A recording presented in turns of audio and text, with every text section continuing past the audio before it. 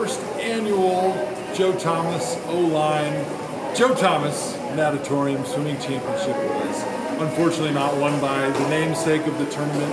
Spencer Drango, the Browns offensive guard at the time, was the victor. He did beat me by a nose hair, and it was a swimming championship amongst the offensive linemen, refereed by the great Bob Wiley, the offensive line coach at the time.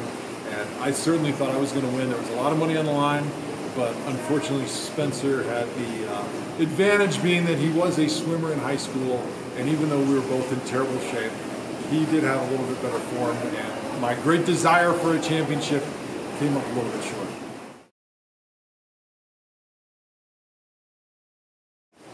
Now that I've got a couple more years in the bag and I've had a little bit of coaching, I would definitely like to challenge Spencer Drango to another swim off, and this time I definitely think I'm going to win.